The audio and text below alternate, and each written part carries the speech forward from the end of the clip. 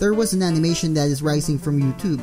Let me correct myself on that. They are already in the top. So who was I referring to? Of course, it's no other than the Larva animation show. The animation is quite gross sometimes. There acts like Yellow eating his burger, but usually is very funny and really entertaining. In fact, more kids find it amusing. So here are the facts I gathered for the show. Larva is an animation made by Tuba Entertainment in Seoul, Korea. The Dong-A Ilbo met with Dr. Maeng Ju-gong, artist Kang Min-sung, and story team leader An Byung-wook, the trio in charge of fun in the series who have been participating in the project since the beginning of Season 1 in 2009.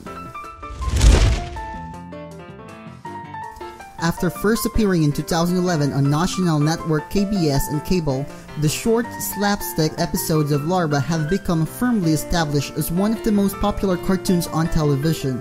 They are a refreshing addition to Korean animation scene, which has been overflowing with children's cartoon, but lacking smart and witty work the adults could find funny too. We know Angry Birds is a mobile game at first, and was adopted to have an animated series and now a movie.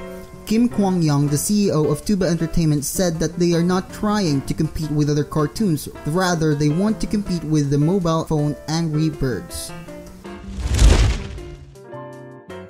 The popularity of Larva allowed the company to earn 1.2 billion won in related royalty income alone in 3 months from its merchandise sales, which were launched last July, with the humorous pair of slugs appearing as toys and as stationary products.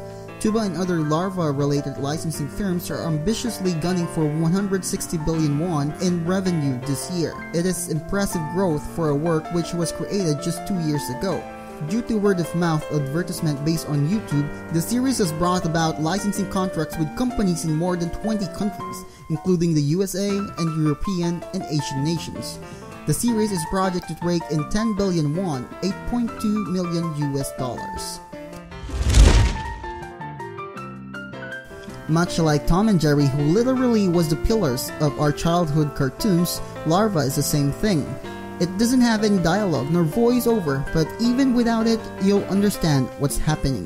Maeng Ju-gong, director of Larva, said, at the same time, the animation was created without dialogue to target the overseas market, as gestures and facial expressions are universal language to make viewers laugh.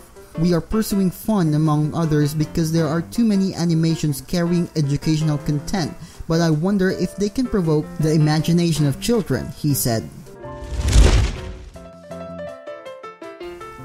Larva is beginning to find a foreign audience. French children's channel Canal Plus was impressed enough by the work to purchase local rights in the pre-sales process. It is already shown in 20 countries and will see merchandising contracts with 10 countries this year, including Taiwan, Germany, Turkey, and Chile. Emmy Awards, hosted by National Television Arts and Science Academy, awards the best television shows annually. Its prestige and recognition are comparable to those of the Academy Awards for the movies. Previously, Larva received the Best Animation Award in Shanghai Television Festival, the biggest television festival in Asia.